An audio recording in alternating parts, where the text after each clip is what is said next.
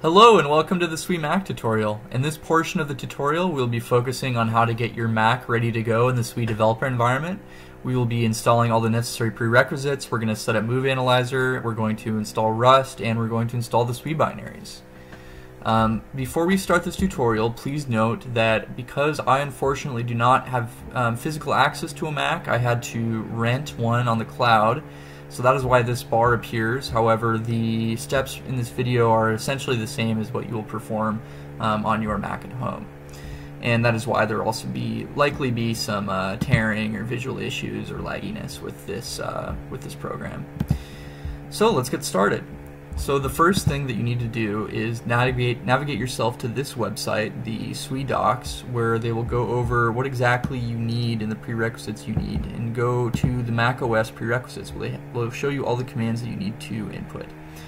First things first is we have to install Brew. So Brew is a package manager that does not come pre-installed on Macs. However, it is very popular, it is very stable, very reputable, community-led.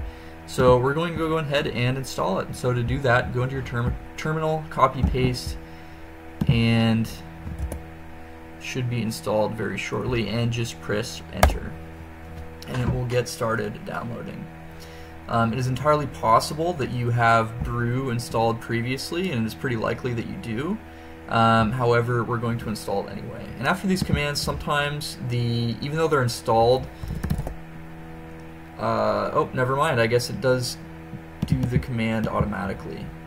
Sometimes if you install something and it doesn't, like you try to press the, you try to type in Brew or type in whatever command you expect, sometimes it doesn't automatically go in that terminal instance, so you have to close or reopen the terminal to get it to work, to get it to re-register. However, in this instance, Brew, it looks like Brew does that automatically, but if it doesn't, then just close and restart your terminal.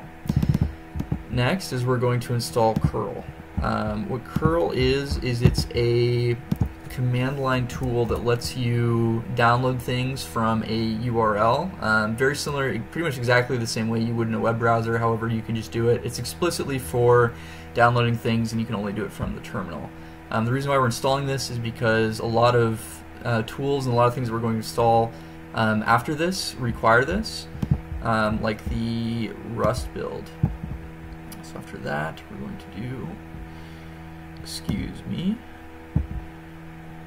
we're going to install cmake. Again, pretty likely that if you do any kind of development in C that you already have this installed, but we're going to do it anyway. And while we wait for this to, yep, there we go. We're going to paste, start the install on that, and same situation for git.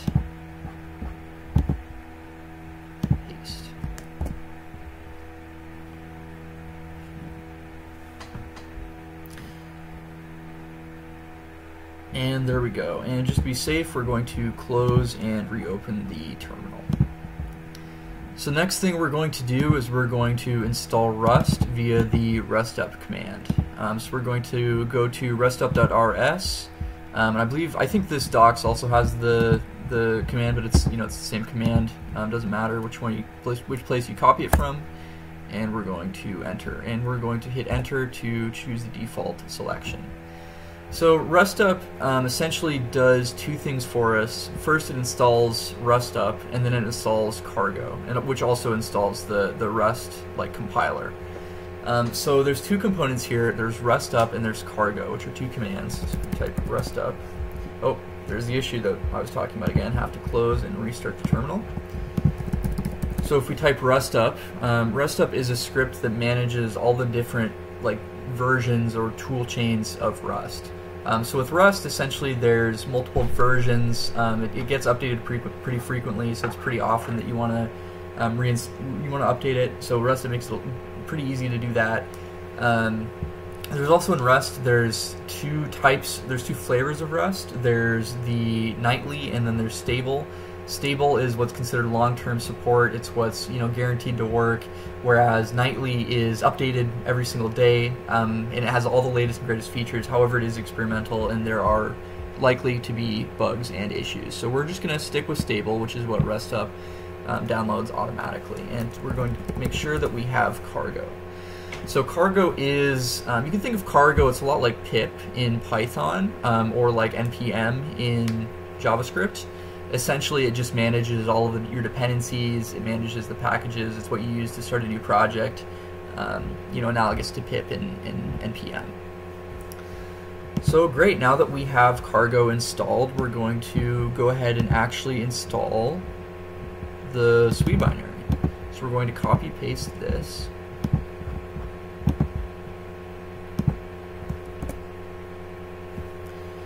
And yeah, there we go. We're off to installing the binary. One thing to note is that this is probably going to take a while.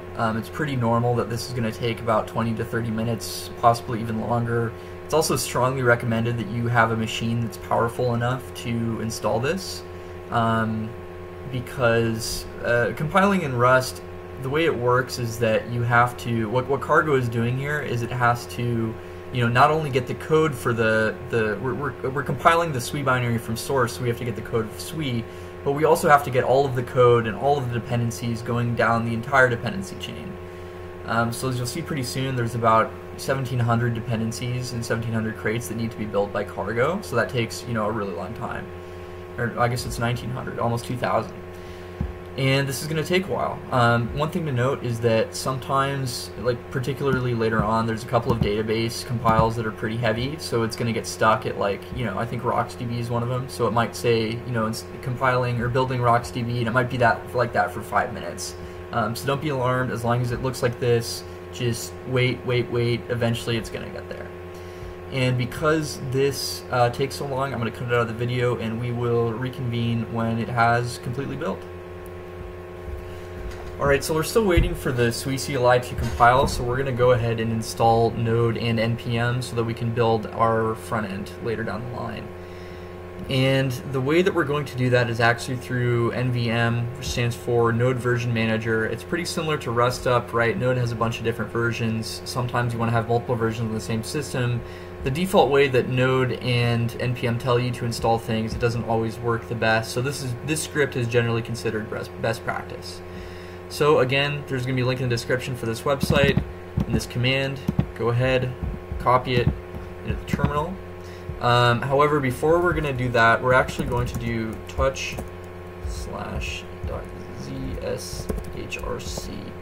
And the reason why we're doing this is because this particular script requires that this file exists, or otherwise it isn't going to handle the executable file properly, and you're going to have to run this command every single time you open a new terminal, right? Obviously that isn't ideal. We want NVM to persist in between terminal sessions, so we're going to touch this .zshrc in your home directory. However, some of you, the ZSHRC default terminal, some of you are using bash. So actually what you want to go ahead and do is, let's see if we already have it, bash. We don't have bash profile, so we're going to touch.bash profile. And that is essentially the same thing, but if you're using bash. So again, go ahead, copy, paste,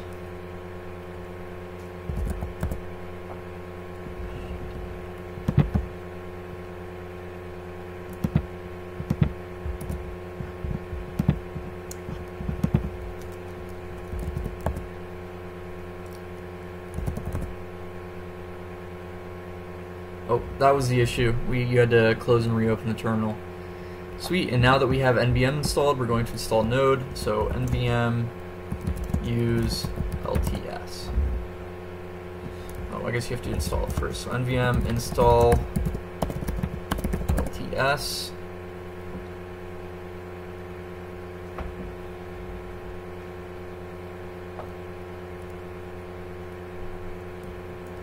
NVM use LTS. Perfect. And now we have Node. Alright, so now the wait's over. We have the Sui CLI, and we're going to go ahead and install the Move-analyzer and Move-LSP language server protocol binary. And what that's going to do for us is, right now we have this little piece of moved code that we have in his example, and it's all white, there's no syntax highlighting. If we hover over stuff, it doesn't work. So we're going to go ahead and install that. And the way that we do that is, once again, this command will be provided in the video description, but we're going to go ahead and copy paste it into the terminal.